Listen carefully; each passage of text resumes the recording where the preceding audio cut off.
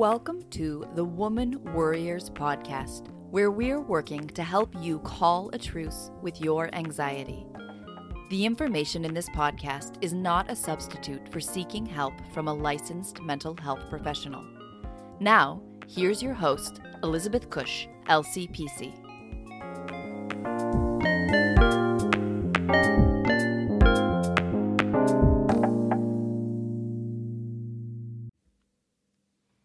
Hi, and welcome back to the podcast. I'm your host, Elizabeth Cush, a licensed clinical professional counselor here in Annapolis, Maryland, providing online therapy to the residents of Maryland. I'm excited to be talking to Eileen Flanagan in a bit about activism and how we can make a difference, our individual acts of activism. And I'm excited about that conversation. And it's the perfect time to release this episode because last week on Wednesday was Earth Day, but also the 50-year anniversary of the very first Earth Day back in 1970. I can remember my mom took us out of school. We got to go to the Earth Day celebration in Philadelphia. I remember it as a very exciting time as a maybe 10 or 11-year-old, being able to get taken out of school, go to this big field where there was music playing and lots of people, and it felt very exciting. I felt very cool compared to my classmates who had to stay behind. Talking about it years later with my mom, she had a very different perspective on it. She thought it was a pain in the ass, too many people, lots of people smoking pot, and here she had her kids there. So kind of ironic to think about that, but perfect time to air this episode in honor of Earth Day. If you would like to get on the newsletter for the podcast and my blog, just go to progressioncounseling.com and there is a form to fill out at the bottom of the page. You can also subscribe to the podcast wherever you listen to podcasts, whether it's Apple Podcasts or Google on your Android devices, Stitcher, Spotify. You can subscribe to the podcast there. And if you feel so inclined, leave an honest review. That would be great. You can also follow us on social media at Woman Warriors on Instagram, Facebook, and Twitter. So today, my guest is Eileen Flanagan. She's a graduate of Duke and Yale and is the award-winning author of 3 books and scores of articles. In addition to helping people to make their activism more effective through her online courses, she speaks to international audiences on how to build a spiritually grounded and effective climate justice movement. For 5 years, she served as board chair of Earth Quaker Action Team, a scrappy little group which successfully pressured one of the largest banks in the U.S. to stop financing mountaintop coal removal. Her current work focuses on the intersection of racial and environmental justice. I know I worry about climate change. I worry about racial injustice. I worry about, does my little bit of activism actually make a difference? And I'm hoping Eileen will be able to talk to us about all of that. She truly is a woman warrior, helping other people, other women, find their role in activism. So let's get started.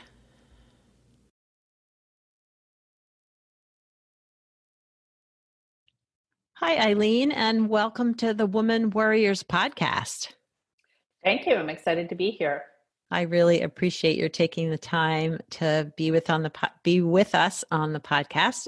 If you wouldn't mind taking a couple of minutes to just share with the listeners a little bit about you and what has inspired you to do the work that you do. Thank you. Well, I've been an author for over 25 years, and I've taught in different capacities during that time. But it was really about 8 years ago that I started feeling a lot of anxiety about climate change. The more I learned, the more scary it seemed. But my individual efforts to make a difference felt inadequate. Carrying my reusable water bottle, which I'm constantly forgetting and leaving places, didn't feel like it was really going to address this global big problem. But I stumbled into a group that really combined strategic activism with a sense of spiritual grounding, which was important to me. Spirituality was what I was writing and teaching about. And that changed my life. It gave me a sense that I could make a difference. I could impact big issues by working with other people and doing it in smart, strategic ways. So I've been the board chair of a group called Earthquaker Action Team, which had a successful campaign against a $4 billion a year bank with no staff, no office, mostly volunteers and mostly women in the early years, just organizing together. So after that experience, I started teaching online the skills that I had learned through that process. And that's a major part of what I do now is speaking and teaching online. Yeah.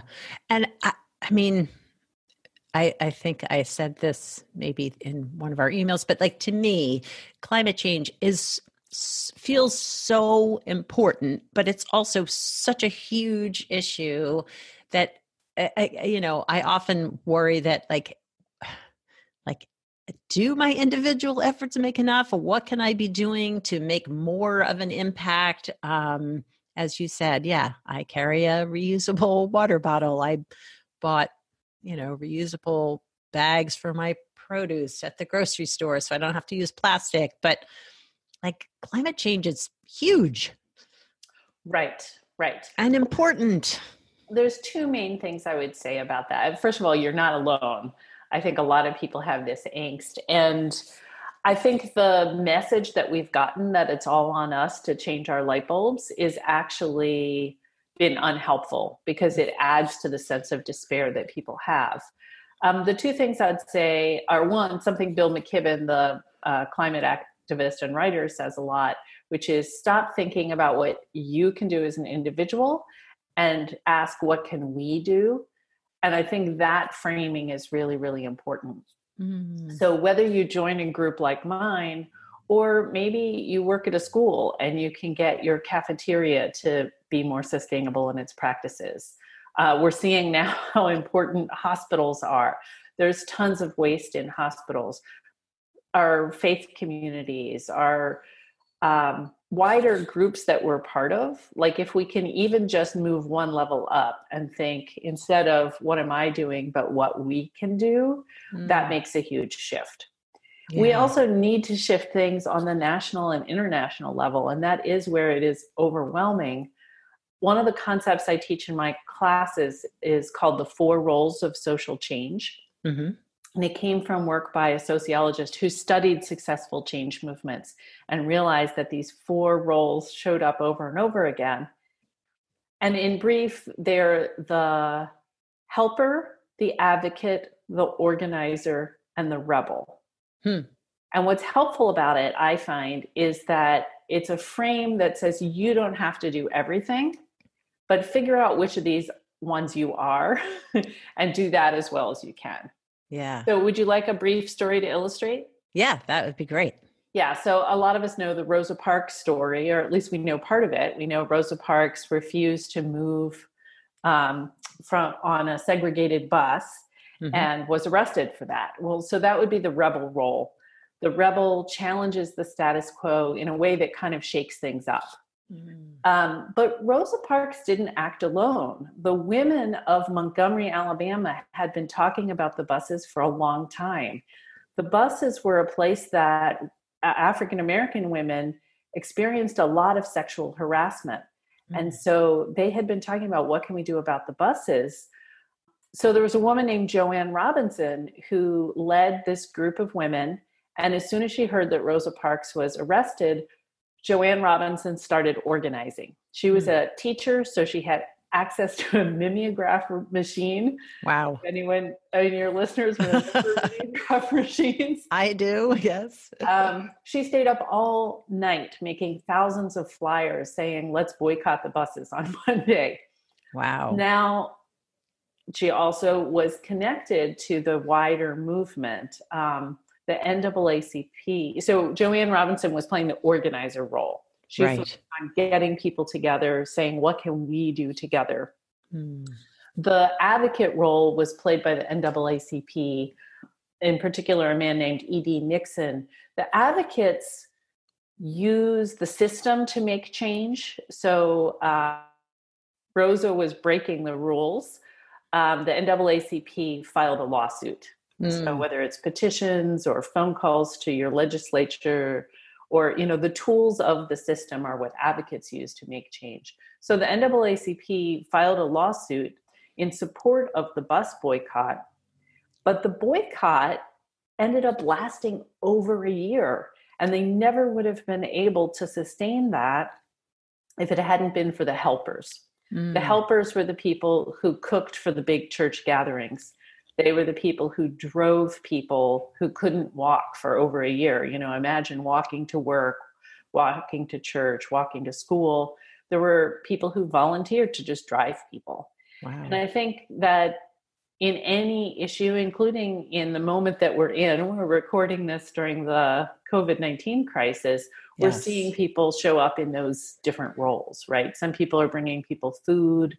Other people are trying to get bills through Congress. Other people are trying to organize great Zoom meetings so we can all figure out what we need.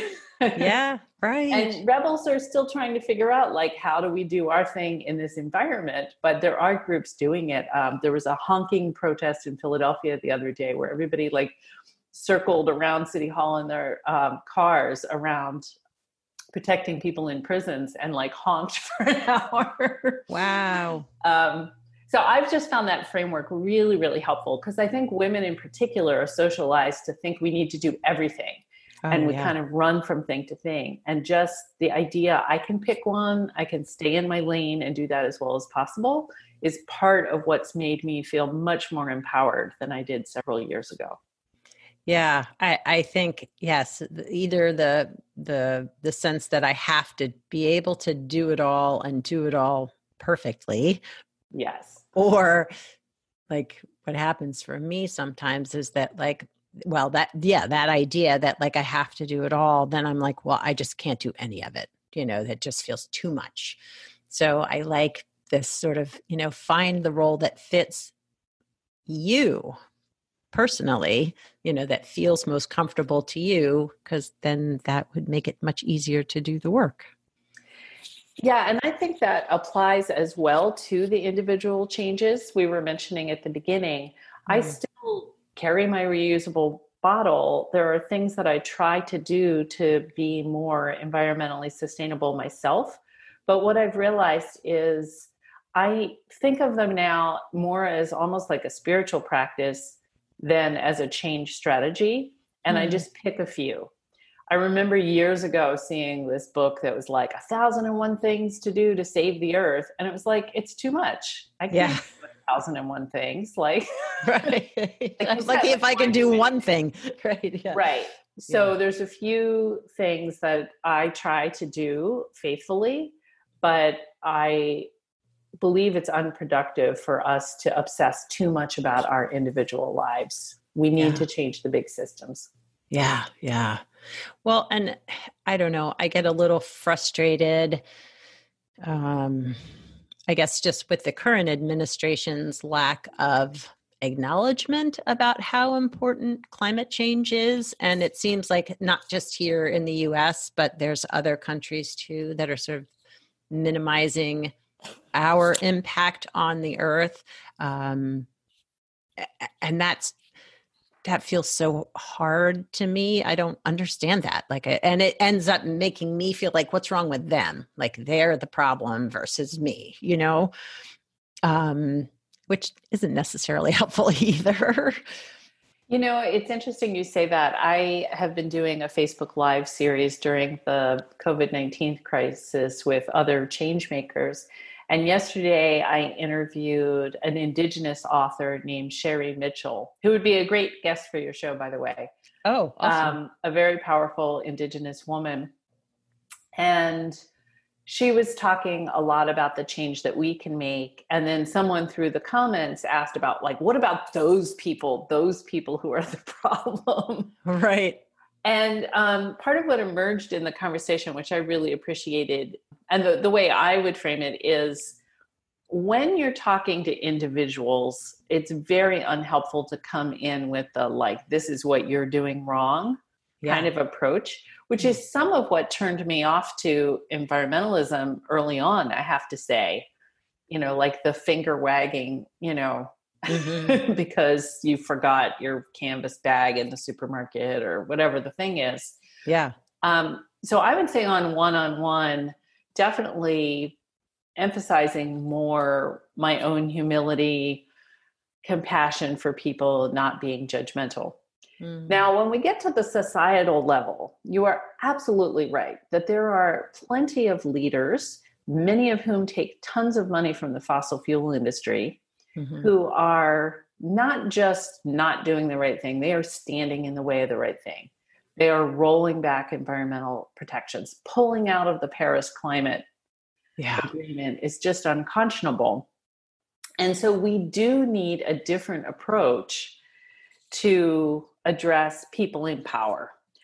And that's part of why I love nonviolent direct action. I think there's a way to do it that can be grounded in love, it can be grounded in integrity, and it can still say, no, we're not going along with that. And part of what Sherry Mitchell said yesterday, she used the analogy of the stern mother. She said, if your child is hitting someone with a stick, you take away the stick, you isolate them, you put them in a corner, you make it so they can't do that anymore. But that doesn't mean you're no longer grounded in love. You're still operating out of love, but it is the responsible thing to do to stop someone who's doing harm. And I just love that as an analogy for my work in nonviolent direct action, which is the course I have coming up is about that. It's about how can we basically stop the harm that's happening by working together in ways that are creative and courageous and strategic, but grounded in a sense of caring, not blaming in the way that I think you were referring to. Yeah. Well, and the blaming, the us versus them, I feel like just ends up dividing us even more. And it makes it hard to feel compassionate towards other people. But yeah, I like the idea of the stern mother. Being a mom myself, like I have played that role before. So yes, it comes from love, but yeah, you're not going to poke your brother in the eye with a stick. That's not going to work. Well, and you mentioned the polarization. I understand exactly what you mean. It's uncomfortable, in your family or in your community when people are so polarized. One thing that I learned from a mentor of mine, George Lakey, who's been leading activism for over 60 years, and he's written 10 books on how to make change. He pointed out that we actually make the greatest progress in times of polarization. And when we look at the 1930s or the 1960s or periods when there were kind of moments of breakthrough, it was often when people had a lot of anxiety about, on both ends, right? People at different ends of the spectrum really being at odds. He pointed out that those eras of greatest progress were the same eras when the Klan was on the rise in the United States, which was a surprising idea to me, but it's really true. So, on the one hand, again, this is where I think the interpersonal is different from the societal. Mm-hmm. I work to maintain good relations with family members who might see very differently from me. Mm-hmm. But at the same time, I think we can't be afraid to say we have really different ideas about how our country and how the world should run. And it's okay in that spirit of protection, right? Mm-hmm. To be kind of fierce about them. And that was a huge change for me as a woman. I went to 10 years of all-girl Catholic school. I was not socialized to be fierce, but I've come to see the value in it and necessity of it. Yeah, yeah, which I think is not for all women. There are some women who are raised to be fierce, but I definitely was not. And conflict was not something that I learned how to manage well. It was more like step away and make peace versus really standing true in my beliefs. And that's hard for me sometimes. And I think that you're right. It's not the same with all women, and there are differences by class and culture and race, in the specifics of how women are socialized. Mm-hmm. But I think that definitely, I'll say among white women, I think many of us were trained that, and especially white middle class, highly educated women, like being nice. Yeah. Work hard and be nice. And as you said, try and do everything perfectly. Yeah. Are very common lessons that many of us got. Yeah. Yeah. So, if there were, tips or resources for women who wanted to be more proactive, be more active, find ways to speak up against climate change, against whatever their passion and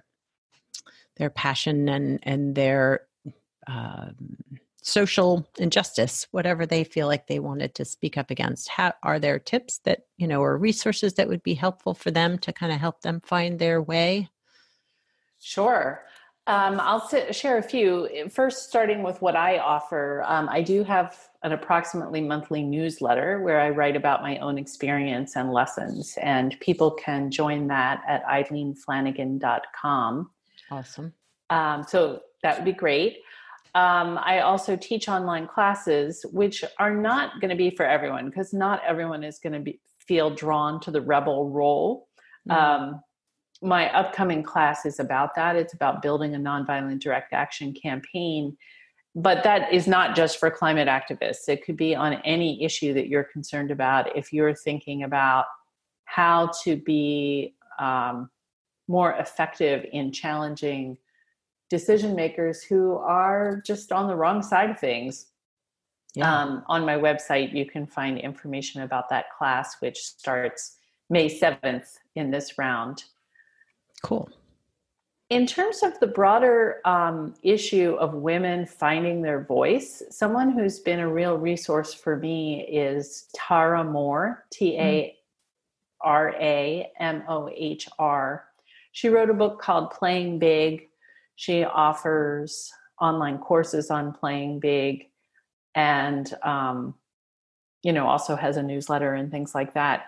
And some of the issues she talks about really have helped me grow in my activism. So one in particular, she has a chapter in the book called Unhooking from Praise and Criticism. And realizing that, if you do anything bold in this world, you're going to get criticized. And again, many of us were socialized to be worried about what other people think about us. I'm part of a writers' Facebook group where this just came up yesterday. An author got some pretty nasty criticism on one of her books. And so she decided to stop being an author. Wow. And right, that's so frustrating. And with all compassion for that woman, like a lot of the Facebook thread was sort of about like, yeah, these bad people, they don't realize they have, the ability to silence people. And I'm like, wait a minute, we need to stop cooperating with that. Right? Yes, right. they need to stop being nasty on social media. But in the meantime, how do we support each other so that we don't crumble when we get our first bad review on Amazon? Oh, yeah. Yeah. Well, Right? and I would say that holds true for, podcasters too. I mean, I'm part of groups for other podcasters and therapists too, where you get a bad review and you're like, do I respond? Do I ignore it? Do I delete it? Like, how do I sit with that? And, a lot of what we try to encourage each other is that you've obviously poked somebody, so what you had to say was important. Right. I think that's true.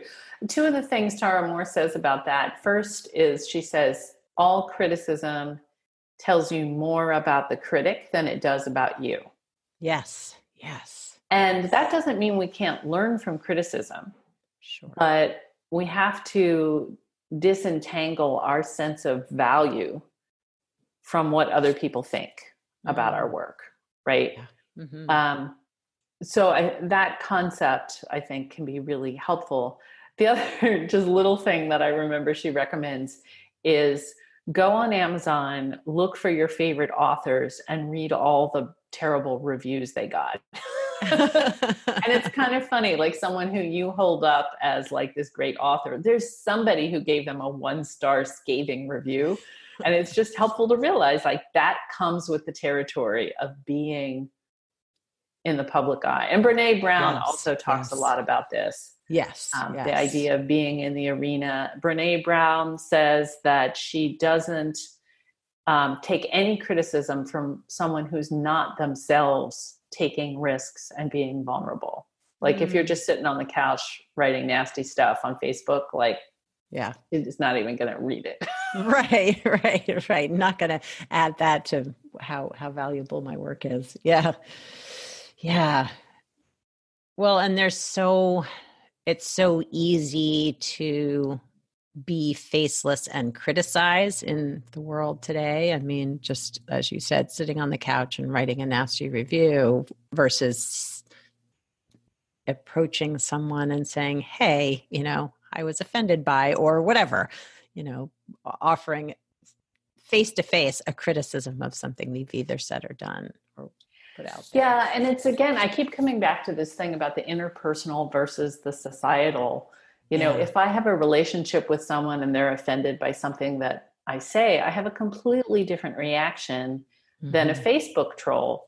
I have a friend who's African-American who has a blog called My American Melting Pot. She's married to a Spanish man, and a lot of it is about intercultural issues.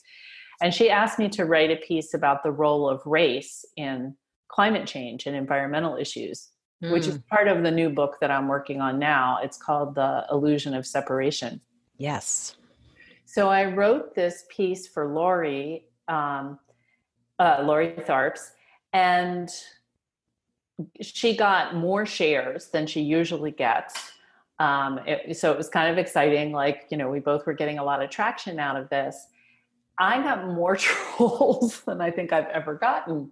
Oh. But I just had to realize like, oh yeah, climate change brings out the trolls and racism brings out the trolls. Yeah. So I just wrote a piece about those two things.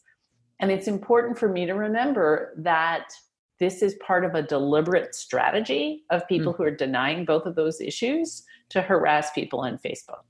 Yeah. And so why would I spend any energy getting hooked by these people, even though it's really hard not to? Yeah. So that to me is like a completely different category than, the in-law who doesn't understand what I do. Right. Absolutely. No, I agree. Well, I love, I have signed up for your newsletter and just talking to you here that you're so willing to share your own experience with everything that you're doing. I feel like that's so important because we can kind of idealize people as like, oh, they've got it all figured out and how to do whatever it is, but to own and be vulnerable about, like you got more trolls than any other post. Like, that's really hard. And two, it says something about what you put out there, but I appreciate your sharing that. Thank you. Yeah. So, how do people find you if they want to find you and know more about what you're doing and offering? The easiest way for people to follow me is to go to my website, eileenflanagan.com, EILEENFLANAGAN.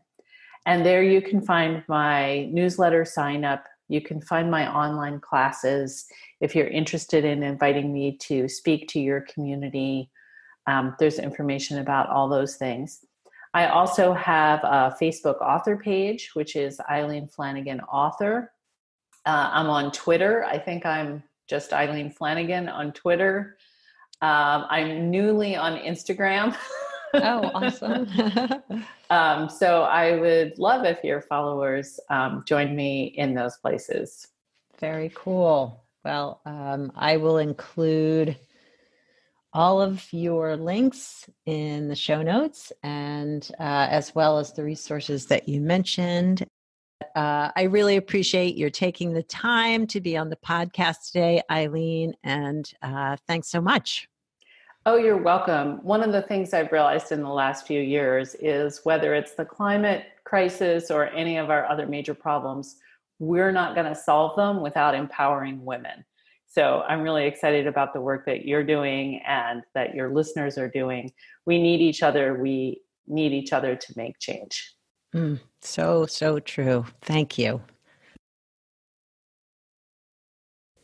I really enjoyed that conversation with Eileen. She has a lot to offer in terms of nonviolent communication, but activism.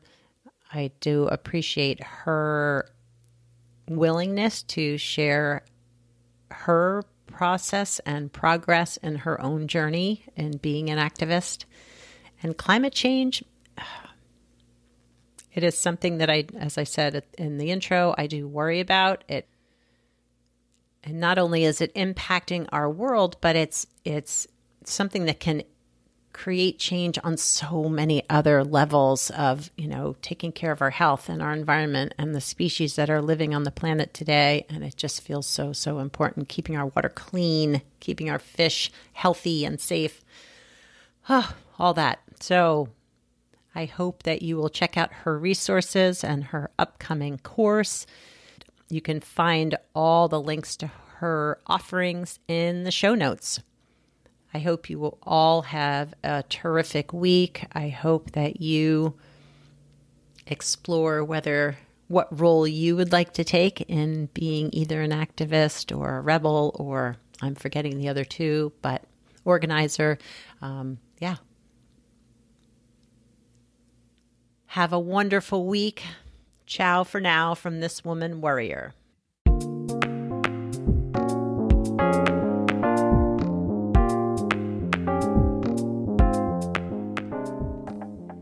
Thanks for listening and subscribing to the Woman Warriors podcast. Music was written and performed by Andy Cush. If you'd like more information on this episode, you can find the show notes, the resources shared today, and links to the guests' profiles at womanwarriors.com.